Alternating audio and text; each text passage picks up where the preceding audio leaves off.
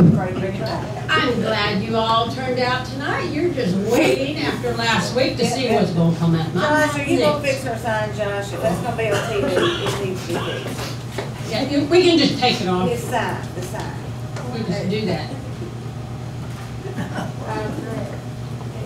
Okay, to clear up a few things from last week, I said something about a Koran instead of a Torah. I know it's a Torah, and we'll get into that a little more later. In case those of you listening are not familiar with what a Koran is, that's the Islam faith that Muslims believe in, and it's the teachings of Muhammad, and he couldn't even rewrite, and his followers actually wrote it after he left, left this earth in about 632 AD, and that's all I'm going to say about that.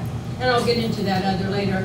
In answer to Brother Ken's question, yes, in John chapter 6, verses 8 and 9, he does say a lad brought the 5 fish and 3 loaves, but it was Andrew that acquired that for Jesus and came to him and said, there is a lad that has 5, so it was him who brought that.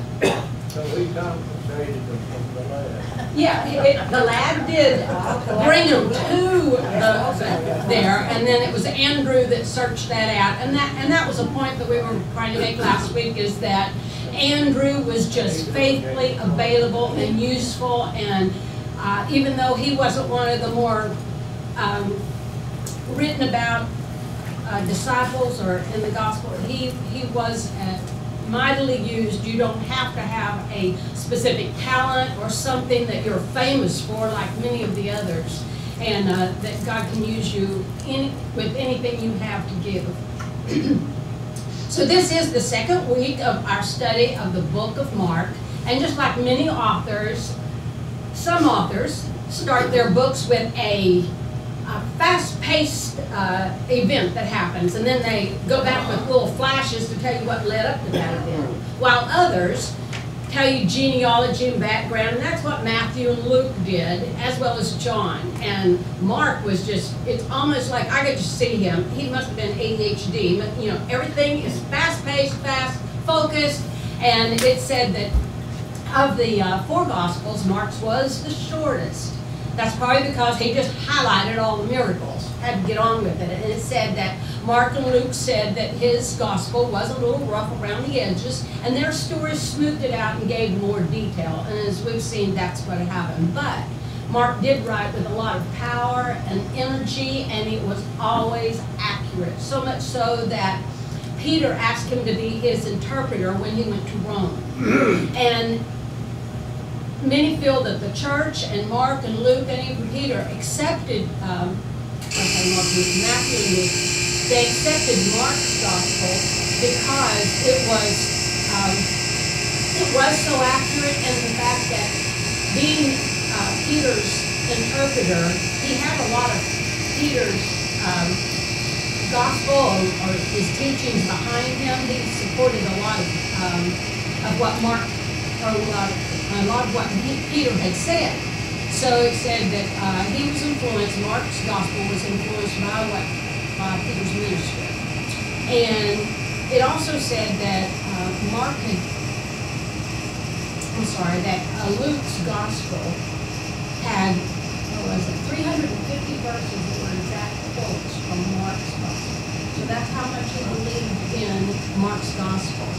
And that was in Luke.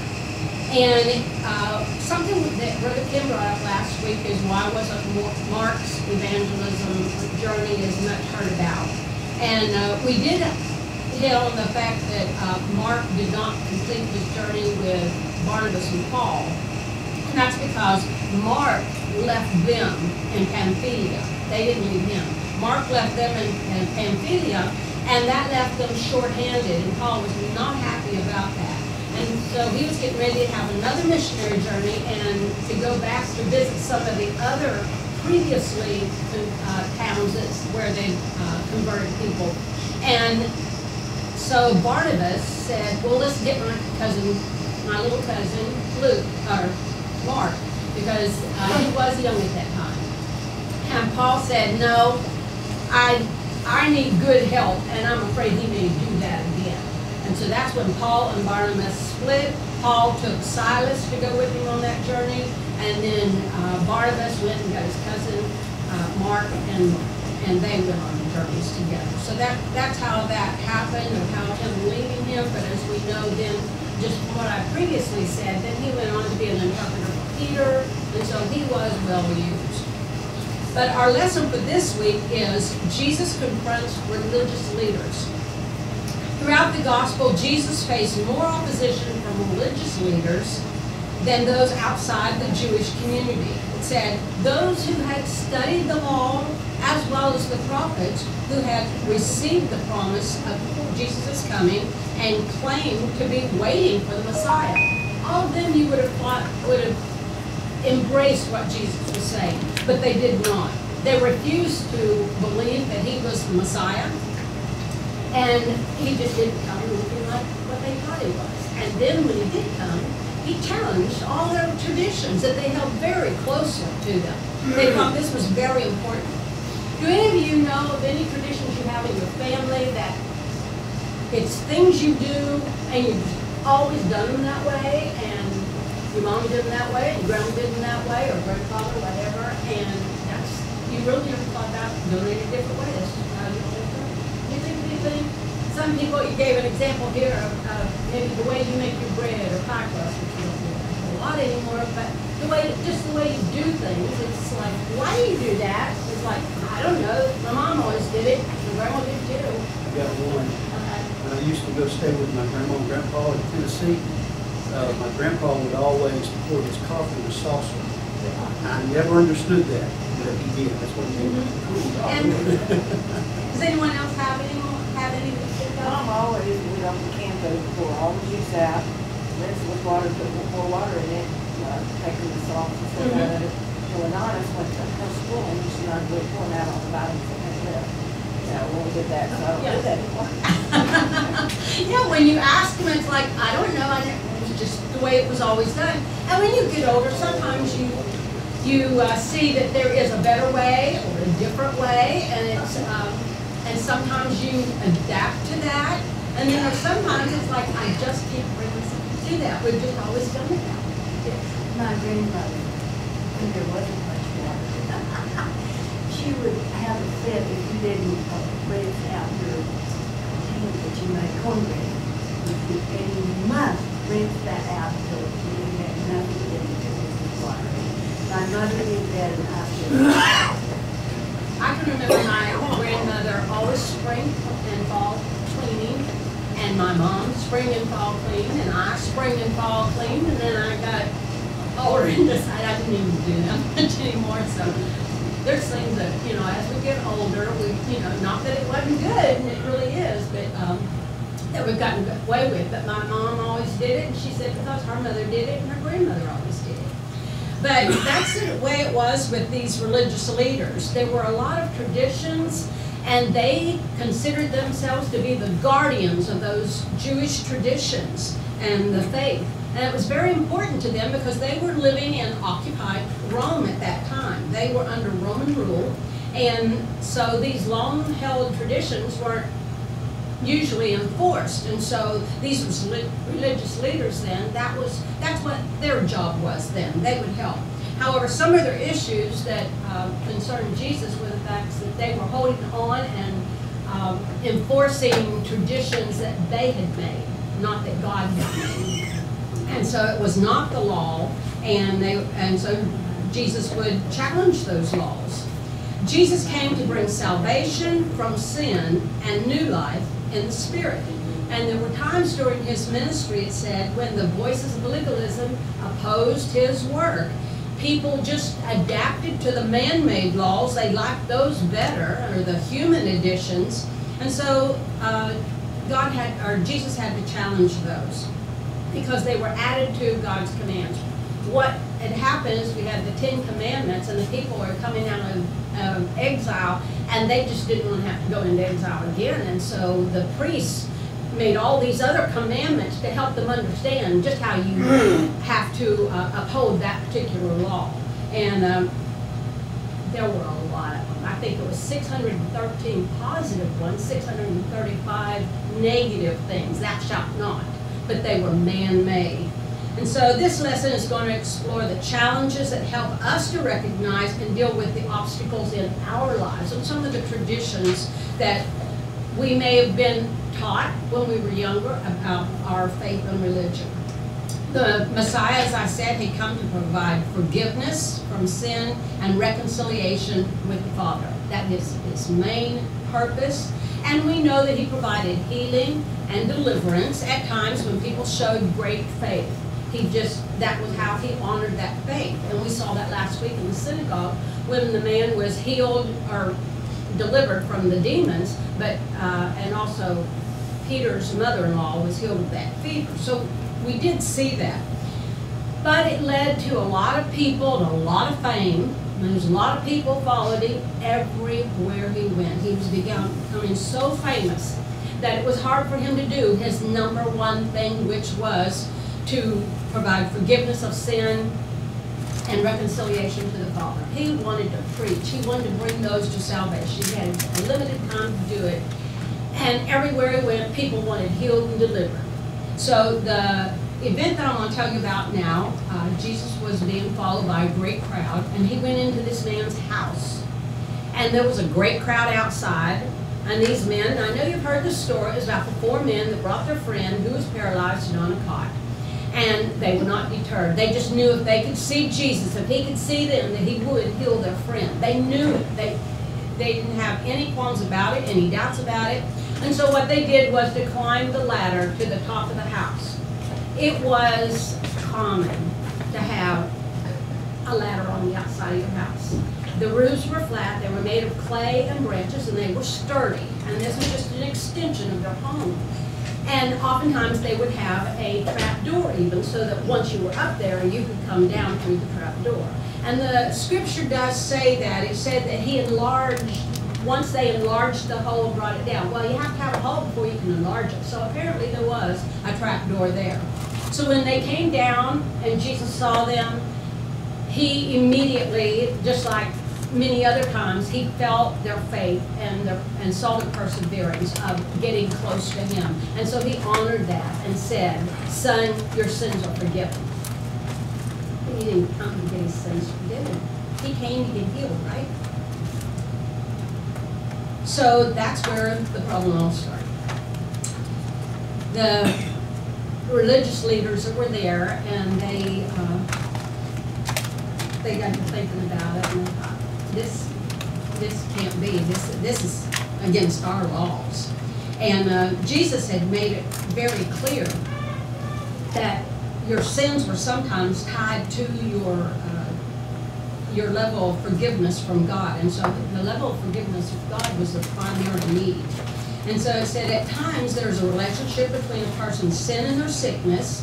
James encourages us to confess our sins to each other and pray for each other so that you may be healed. Pray for each other so you may be healed. Sandie, if I remember right, under the law and everything, sin could be passed out.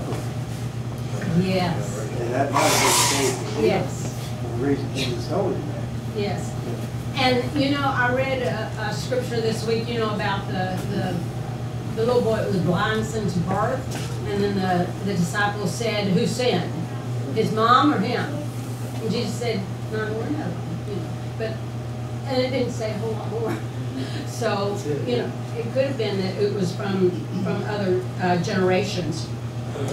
But it says, the prayer of a righteous person, or as my Bible always said, the prayer of a righteous person is, you know, effectual, it's powerful and effective. And so the key word there is a righteous person. It doesn't say the prayer of a person. It's a righteous person. If you're righteous, that means that your faith is in Jesus Christ and nothing else. And so it said, however, we must be very careful, though, that if someone is sick, it may not be tied to sin in their life. We just have to be very careful of that. But that's why you pray for each other. And it said that we can pray for each other. We can't take their sin away.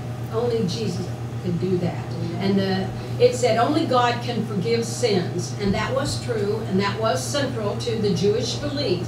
And that was the reason that these teachers of the law reacted so strongly to the words.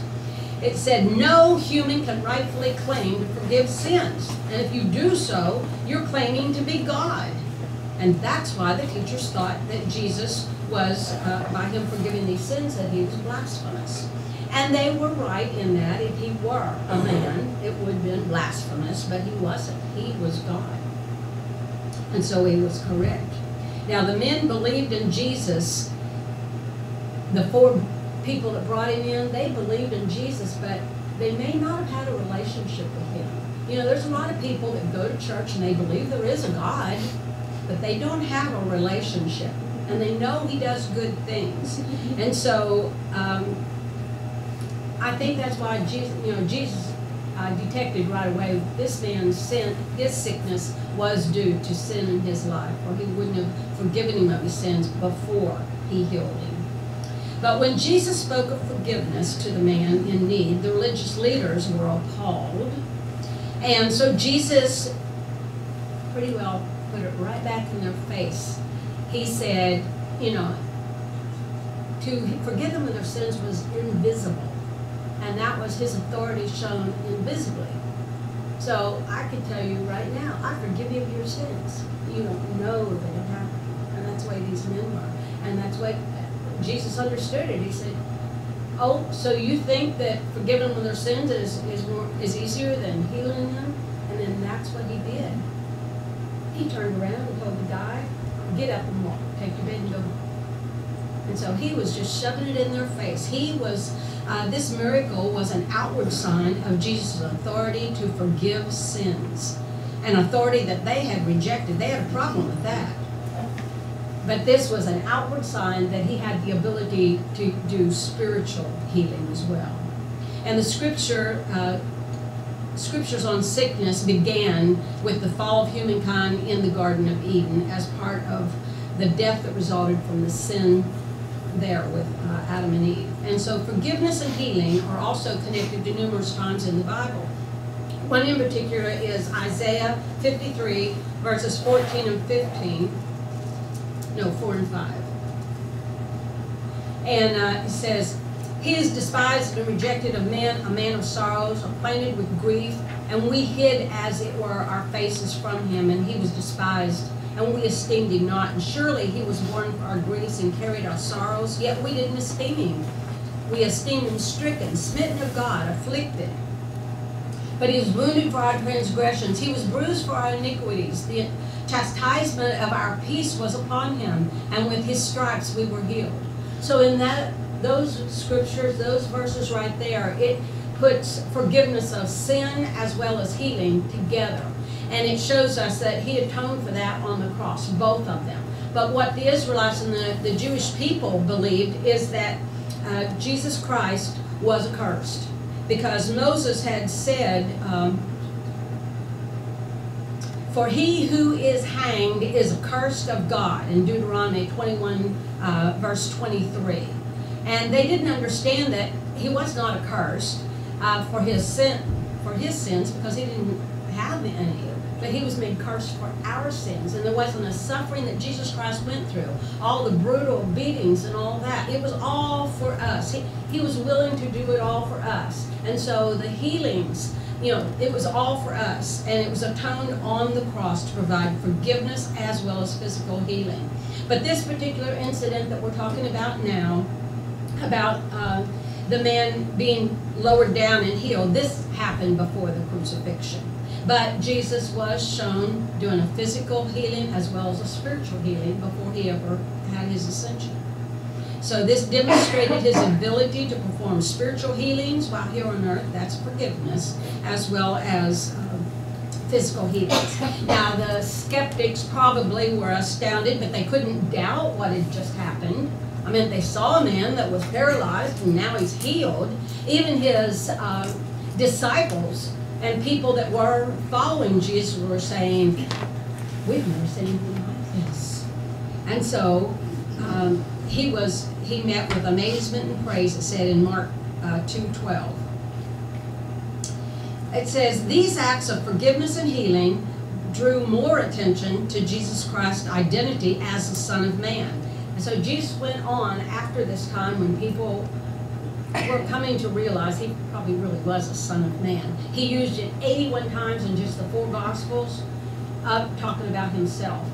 And it was used outside of the Gospel, Son of Man, by Daniel and Stephen and in the Hebrews and John. But that's when he started becoming called the Son of Man, to show his identity. Now, when traditions were challenged, and we talked about this before, the Jewish leaders, the religious leaders, said, okay, that's us, that's me, that's what I do. And they held tightly to those traditions. And they were very adamant when they were challenged to defend them.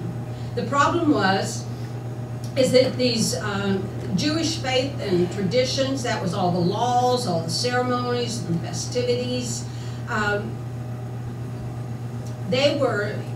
they were a lot of the things that they had made up. And what they didn't realize is a lot of things that they were defending were they were defending them to God or to Jesus, who was the very one who came to fulfill all of those 10 commandments so that they could live that way.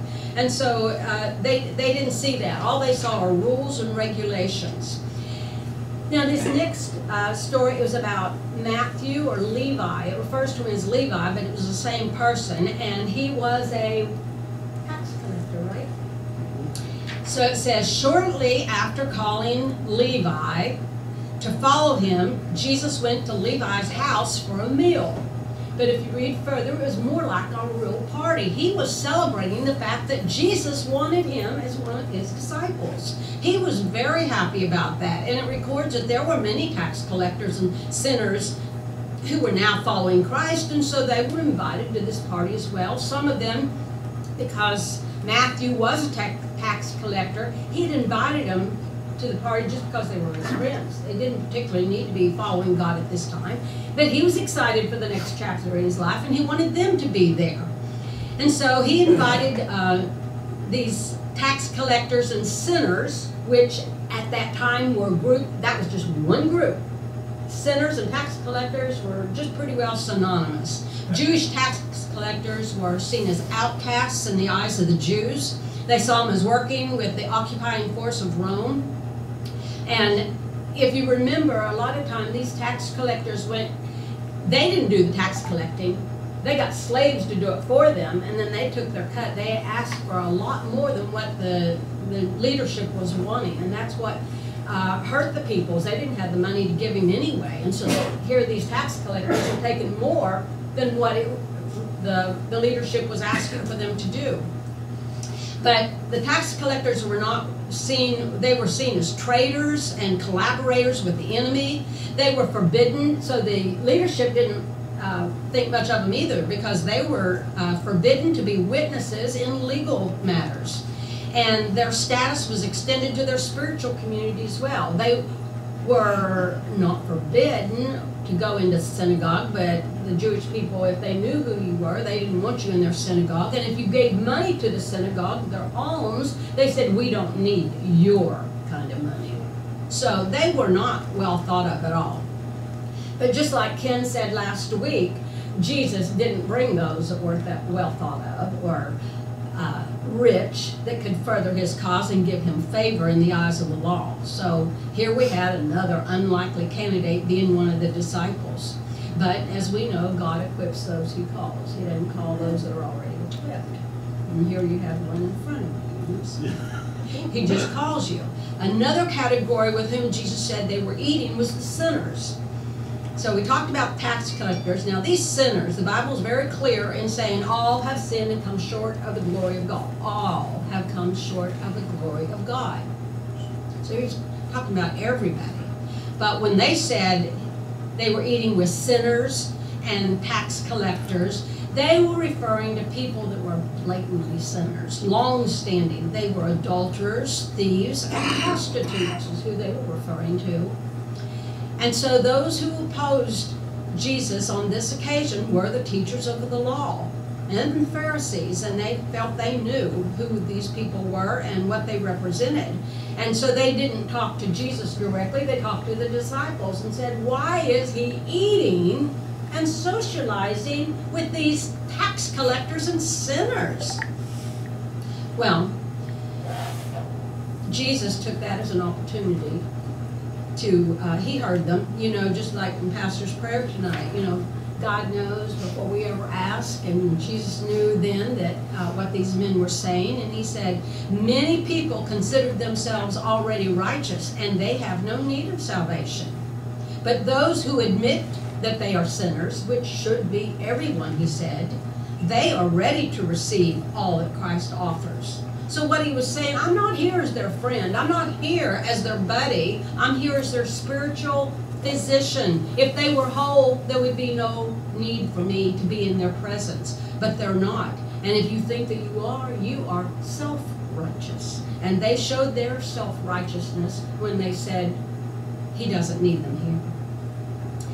Now, Jesus, though, was doing exactly what I said in the beginning. He was coming to reach out to the sinners. So his ministry was simple. You know, he mainly just wanted to reach the sinners so that they have salvation and reconciliation with his Father. Well, Jesus continued to depart from the accepted norms of many of the religious leaders on that day. And now he'd been observed of eating with the sinners and the tax collectors. So the next thing you want to say is, okay, and not only are you eating with sinners and tax collectors, but you're not fasting. Now they'd already arrested John the Baptist, but he still fasted in prison, and the Pharisees and the leadership were where they could see that he was fasting, and they said his disciples are fasting, the Pharisees are fasting, but you guys don't fast. Well, Jesus went back to them and he said, you leaders, you're just wanting to enforce the laws that pertain to you, that fits your needs. And he said the law was created to make people aware of transgressions against God, not society. And so he said the Torah was created to bring that to their remembrance, and so that their lives would be changed. If they saw that they had transgressions against God, that they would change their life and their heart would be changed, and they would make a commitment to follow fully all the law. So it wasn't to cherry pick, as the leadership was doing, to which laws that they were going to pass. He said, you have to pass them all or nothing. This is what you do, and that's why the Torah was even created, the law that you are quoting.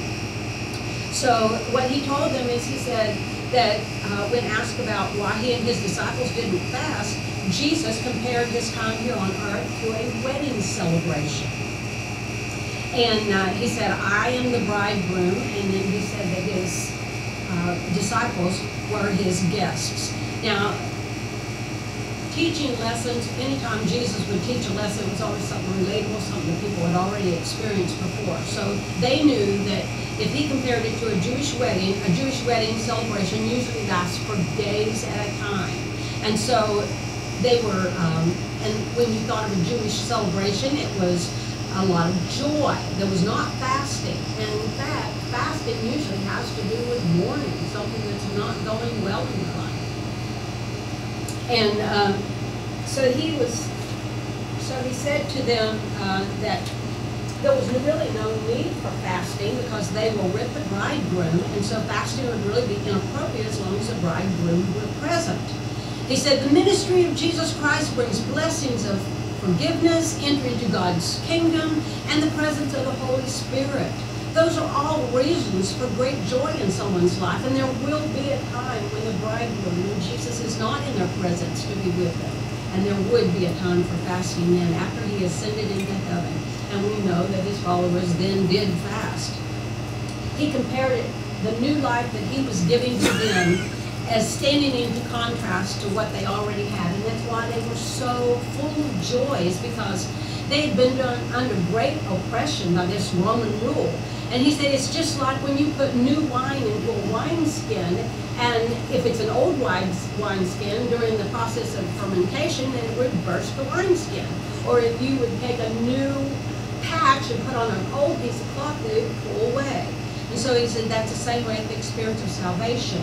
It should change the convert to where they, so dramatically, that they get rid of the old in their life to allow room for the new.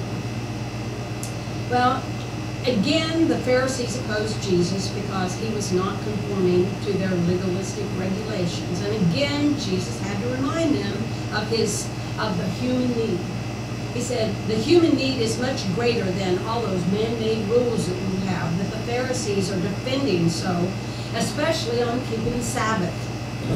And so this incident happened with Jesus walking through a grain field. Now in the Bible it says he walked through a cornfield, but if you do research, it said they didn't have corn in that part of the country, that it was just translation, that it was a grain, just like corn, but it was probably barley and wheat. And what they would do is go through and get the kernels off of the stalks and rub them between their hands and eat the kernel like nuts. And this was something that they were allowed to do, even though it was Sunday. It said such an act was allowed by the law in Deuteronomy chapter 23, verses 24 and 25. It said that you can go into your neighbor's vineyard and eat all you want, or in your neighbor's grain field and eat all you want, but you can't cut it down and you can't take extra with you in a vessel for your journey. You're allowed to eat what you can while you're there. Well, the Pharisees didn't see is that they went beyond the Old Testament and the New Testament, for that matter, but they went beyond what was written in the Old Testament and Deuteronomy. And Jesus could have taken them back there, but here again is another one of those man-made laws. They had something called the Mishnah.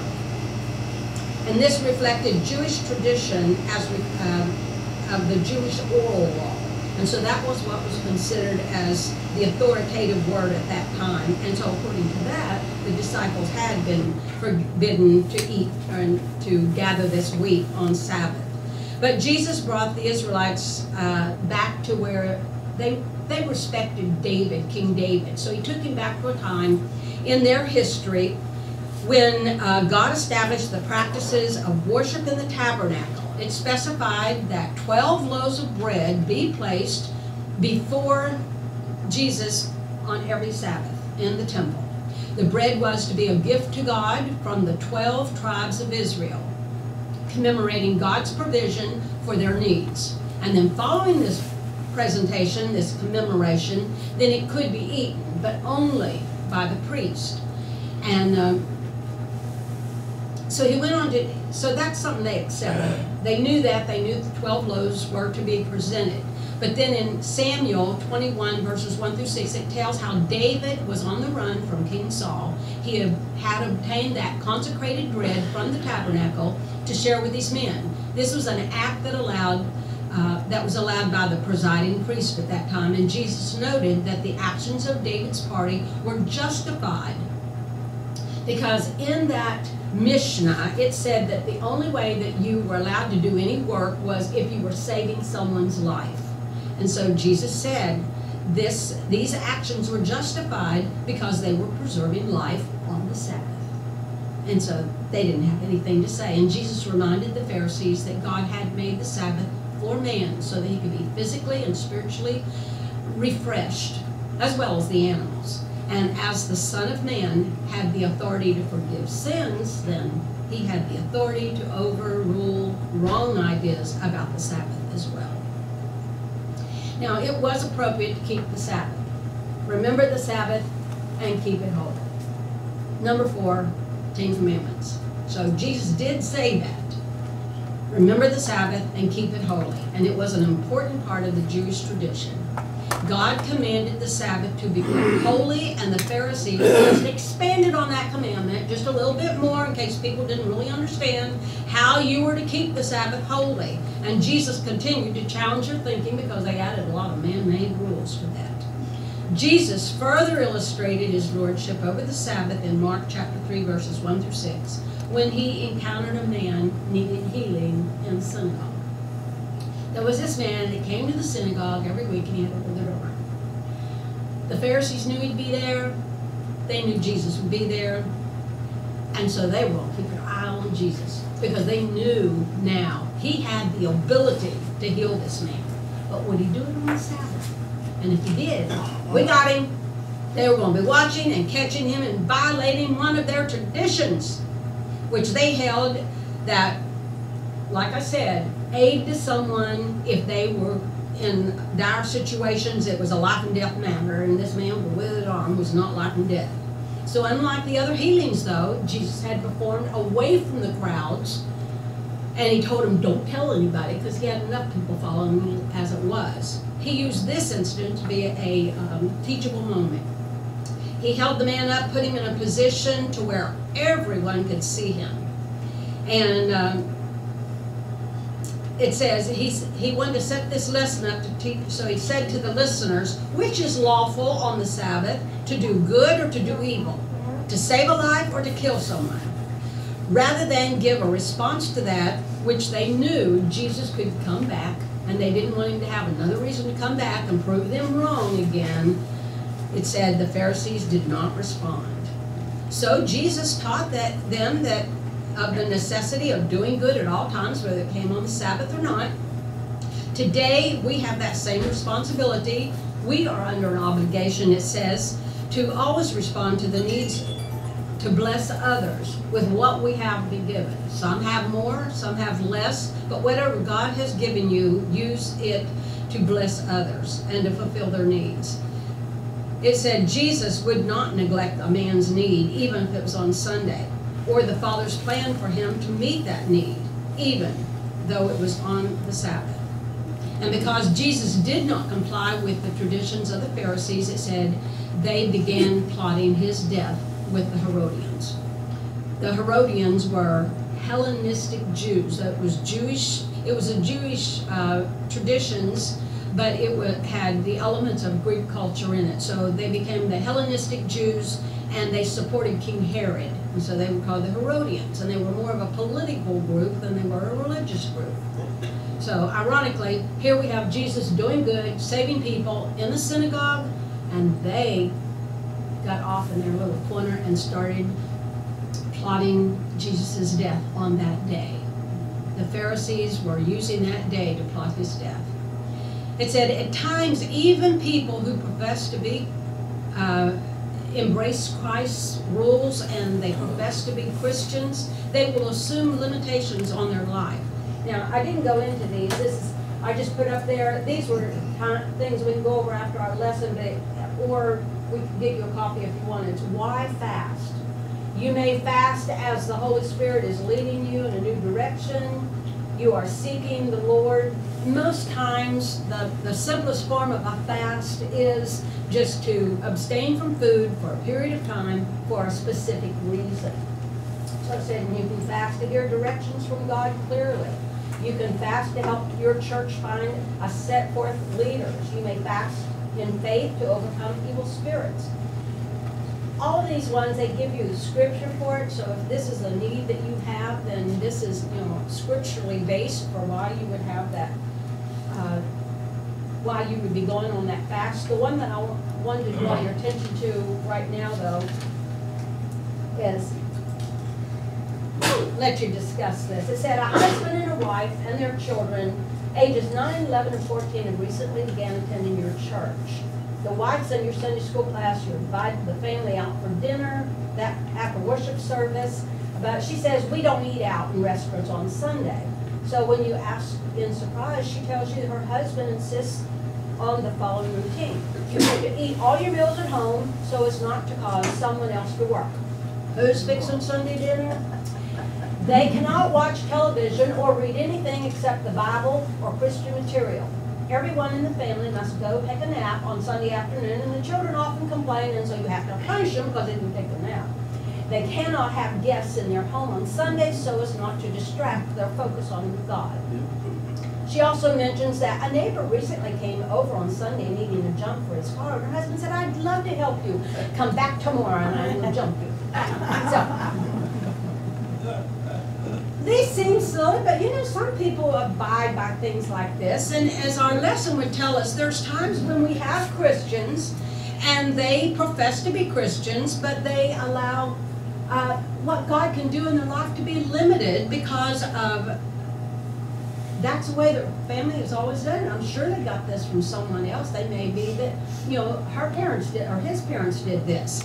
And so we are very limited in we don't get to take benefit from all that God would give us. Well, Sandie, I know everybody in here can remember when we followed most of that. Yeah, Yes, yeah. indeed. And like you say, there wasn't any, you couldn't do anything that was work except the wife could fix dinner and That's clean the different. kitchen. That's That's different? Okay. Yeah.